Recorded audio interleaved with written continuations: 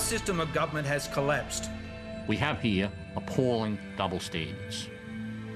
I know the family wanted to end, just as much as I do, but I think it's about to explode. Hello, I'm Caroline Jones. Tonight's Australian story is about one man's relentless pursuit of justice. To some, he's an obsessive crackpot who sees conspiracies at every turn.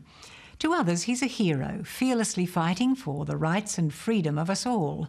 He's Kevin Lindeberg, and his 14-year crusade has even registered on the international scandal scale. This is his story.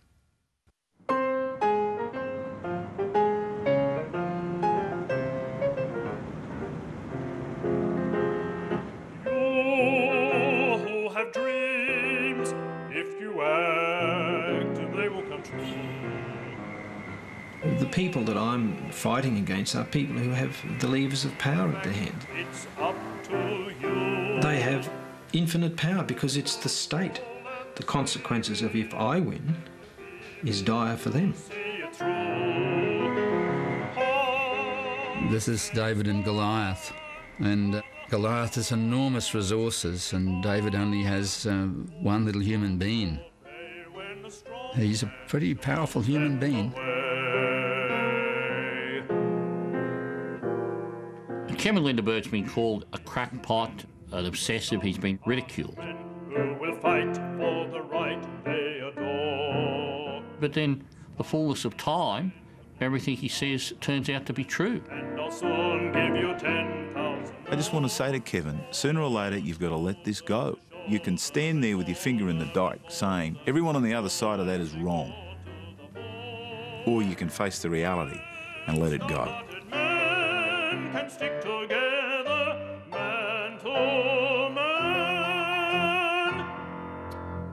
3 little words changed my life. Those words were, "They've been shredded."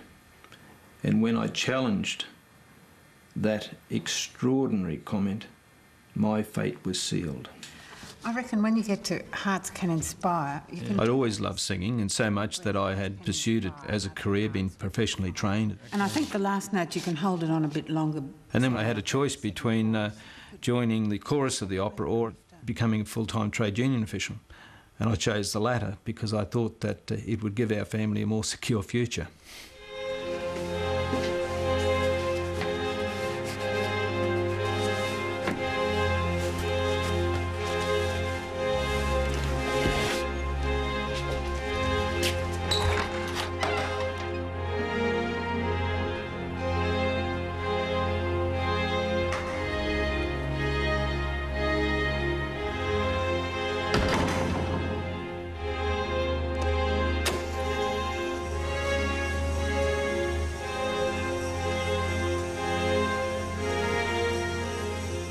My member, the manager of the centre, gave evidence, and he wanted to see the Heiner inquiry transcripts, he wanted to see the complaints against him. He had a right to see them pursuant to law.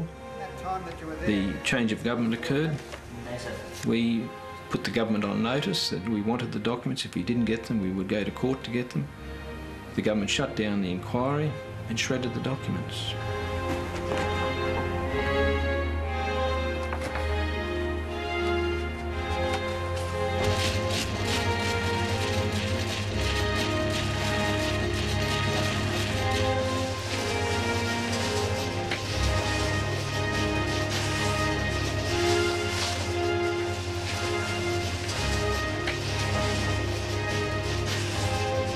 It would have been a very simple matter to simply legislate retrospectively and to have made the Heiner inquiry, made it a proper inquiry.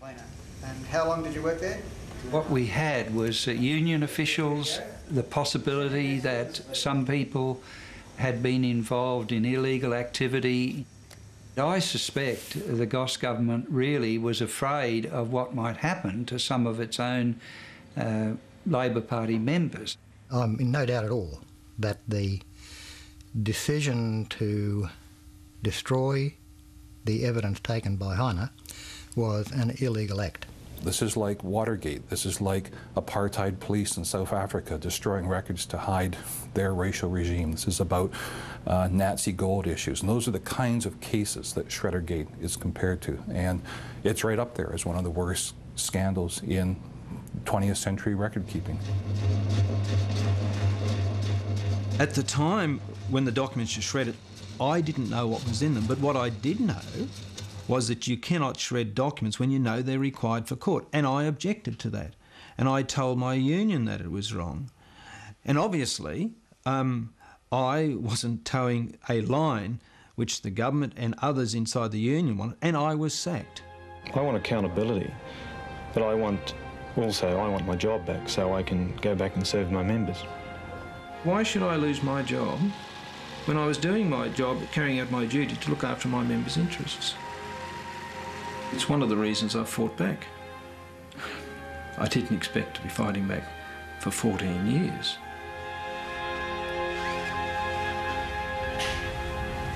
When Kevin was sacked, the main thing was to support the family. And so I immediately looked for a job myself. I didn't take it too seriously because I thought I'd be working for 3 months and then I'd be back home with the children. But in hindsight, 3 months has stretched into 13 years, and I'm still working in the same position.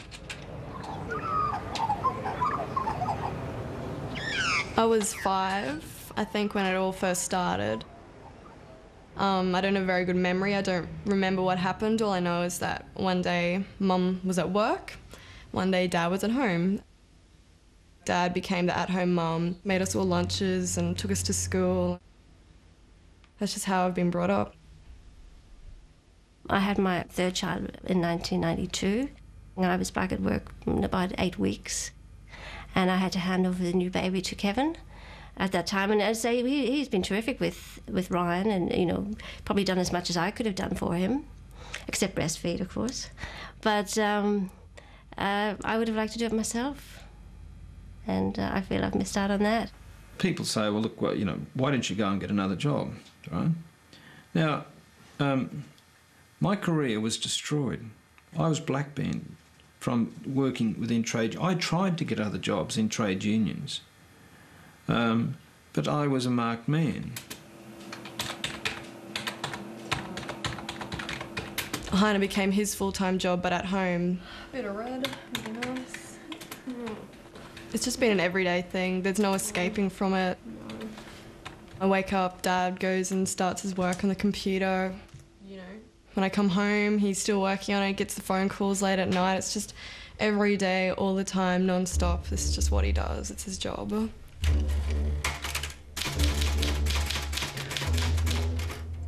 What Kevin Lindeberg did after he became aware of the destruction of the documents, he referred the issue to the appropriate bodies, and various investigations took place. In this case, there's no doubt that the government knew the documents were required for court action at the time they shredded them. But they got in quick before the writ came. Once you've been put on notice and told not to shred, and then you go ahead and shred the documents to prevent them being used, well, you're perverting the course of justice. It was one of the 14 great shredding scandals of the 20th century. The point is that the Libraries and Archives Act doesn't override the criminal. If it did, you have evidence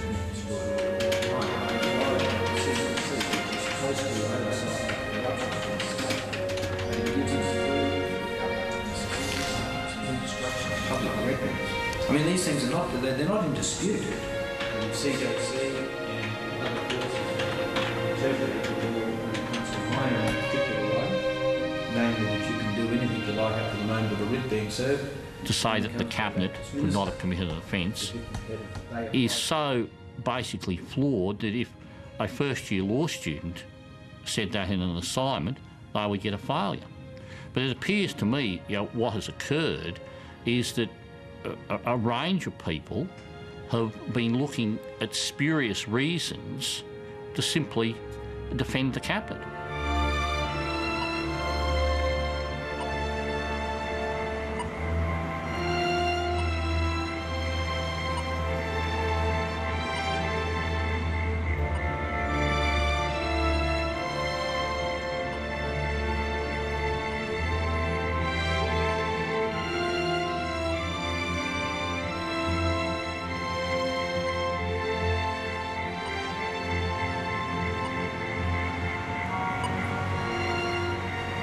The affair has never been fully and properly investigated in the context that I, as a police officer, use that word.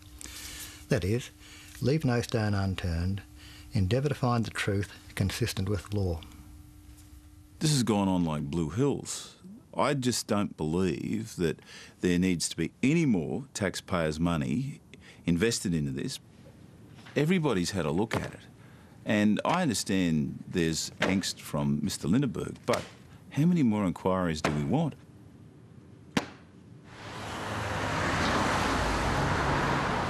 If there had been, yes, this was wrong, we apologize, and we're sorry, Kevin, this would have died years and years ago. It's been a systemic cover-up. This is going to be a running sore in Australia and a kind of international embarrassment.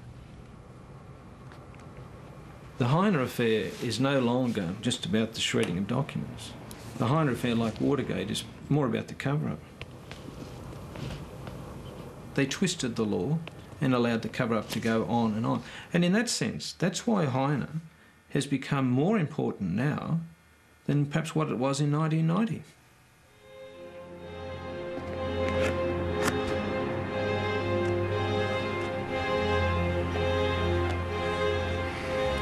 I've had a lot to do with whistleblowers over many years, particularly when I was in the Senate. I can't imagine anyone else who would have stayed with such an issue given the insurmountable odds that were against him.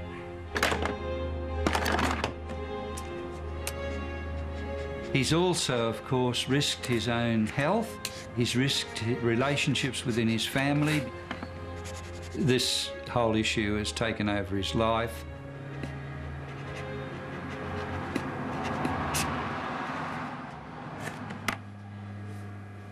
Before it all happened, we had a fairly comfortable life compared to what it is now. You know, we had the company car, nice house with a swimming pool. We just been on probably our first family holiday, and then it happened, and we've never had a holiday since, and it's just been extremely difficult. Kevin would feel that the hand of God was guiding him. He would have a strong faith. And, you know, you can't argue against a strong faith.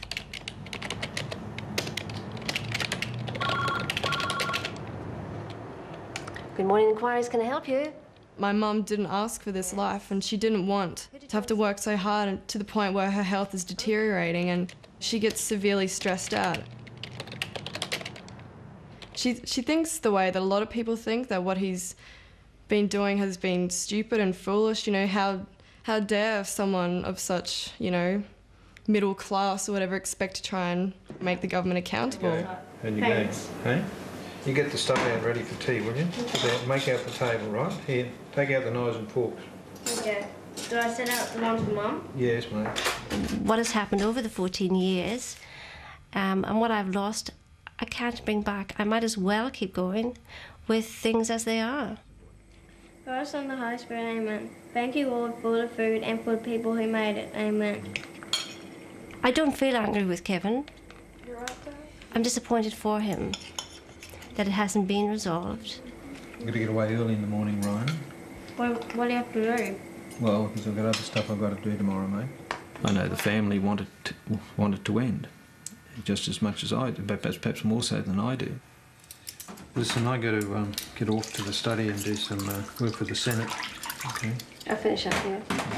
But the more we've dug, the more serious we have found the matter to be. You just can't say, oh, look, I'll give it one more week and then we'll just cut it off. I think it's about to explode.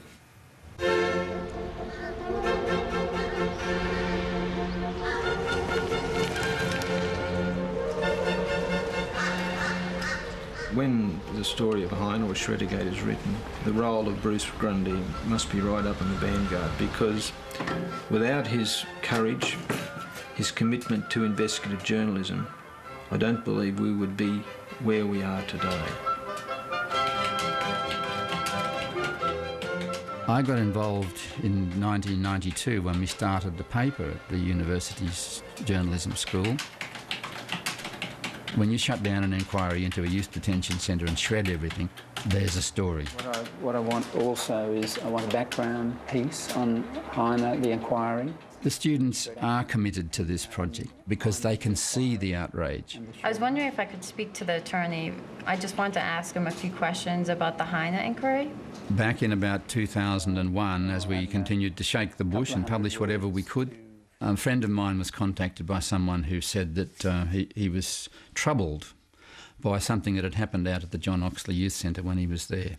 According to the documents, it was the 24th of May, 1988.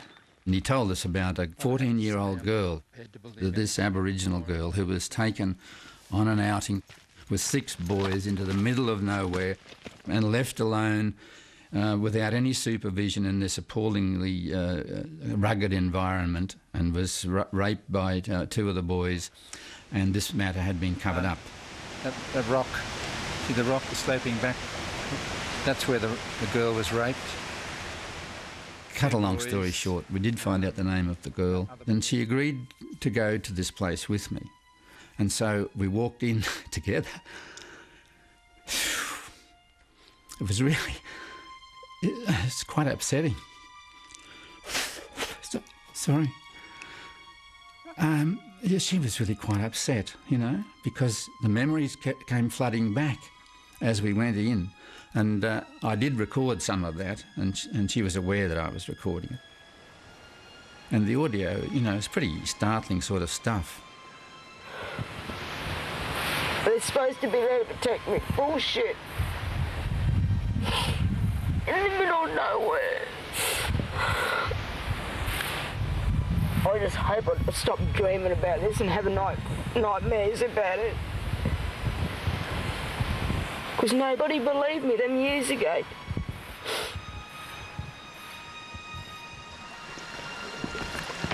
They went back to John Oxley and they did nothing for her, despite the fact that she said that she wanted action taken against the boys. They did nothing for her.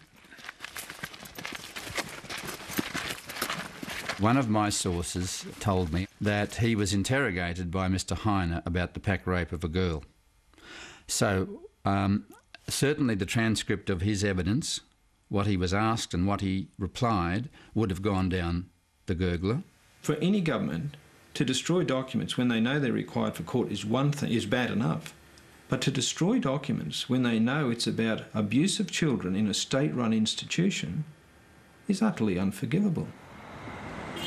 Wayne Goss and that cabinet would never have covered up any issues relating to abuse like that.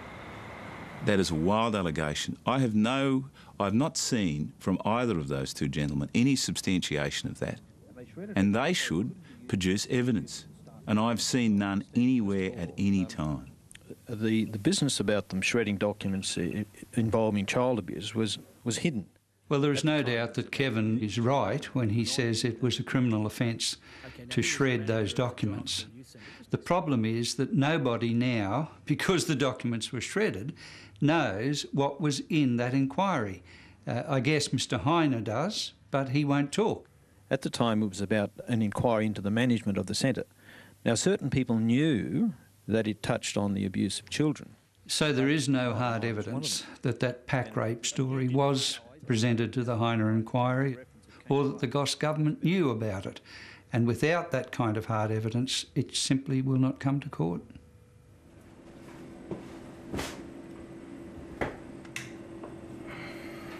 Growing up, there'd be times when I would just, come into Dad, just lash out and be like, you gotta do this, you gotta do that. All you do is you sit on the computer, you're on the phone all the time, typing up stuff, and nothing's happened. Dad, when's it gonna end?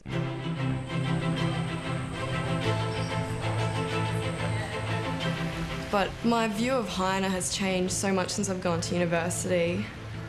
Whereas before I just saw it as a one-man struggle, Dad on the computer. Now I understand that it's so much more. I mean, I get taught about it at university. People across the world get taught about it at university. I mean, I never expected my child to be learning about matters that deeply affected our family. Because many of the bureaucrats in the system would have known about the existence of that material. I hope that you know, that what she learns out of Heiner stands her in good stead in her career.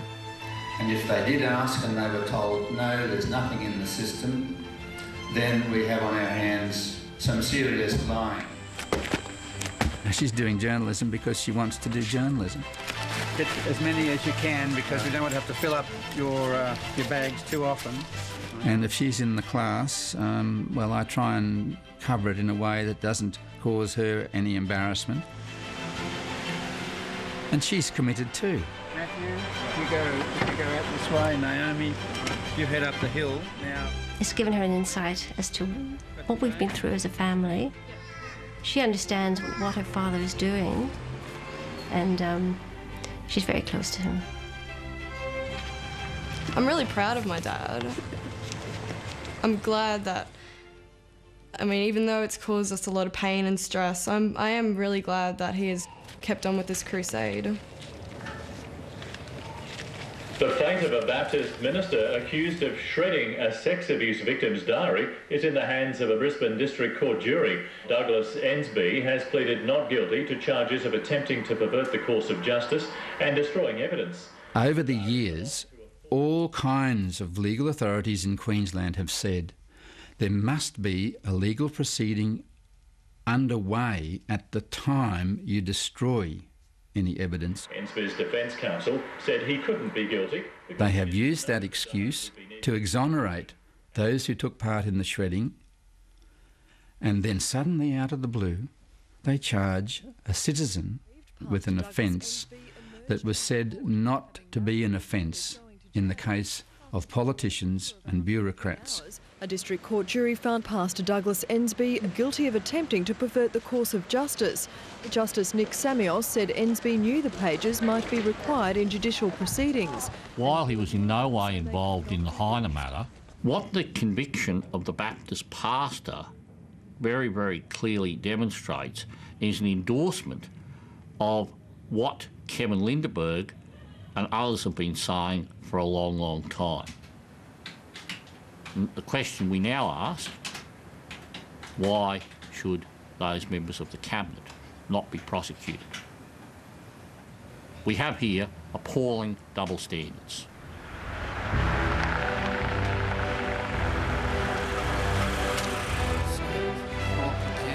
Yeah, we got all the stuff last night. Since the landmark Baptist minister case, we're absolutely delighted that Mrs. Bishop's inquiry into crime in the community is taking up this matter.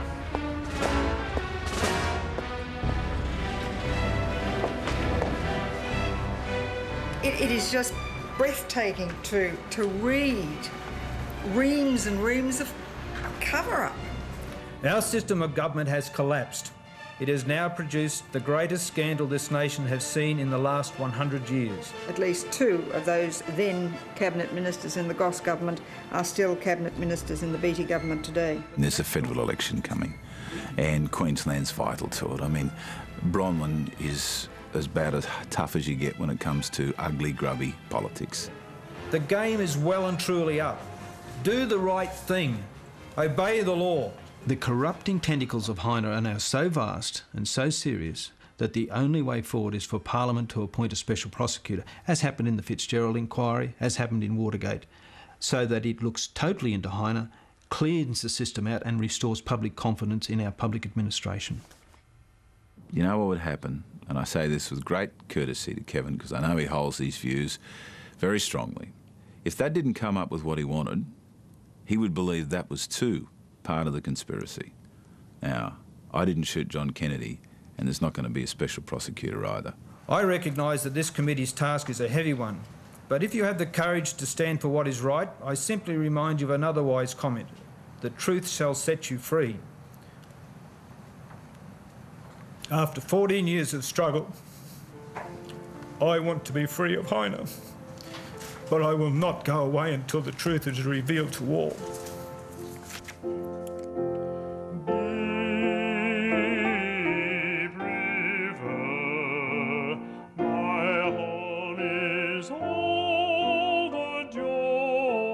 I have a great admiration for Kevin, but I really believe that he's achieved as much as can be achieved with this issue, and I do wish that he would move on because I don't want to see him spend the rest of his life being consumed by the issue.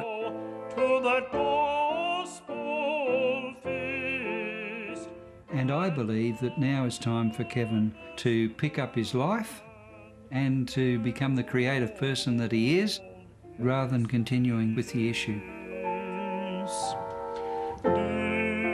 People might say, oh, you know, the Lindebergs, did they bang their heads against a brick wall? But I think history shows that corruption flourishes if good men do nothing. And, you know, if we hadn't seen it through, or we don't see it through, then what it was all about will be lost. And I don't want that. There's only a few more things that he can do before he's done his bit. And so once that happens, well, that'll have to move on. There's no doubt that the events are converging to bring this matter to a head. It's reaching its end game. And no, Lindeberg's not going to be here 14 years' time. I know. He'll be with his grandchildren.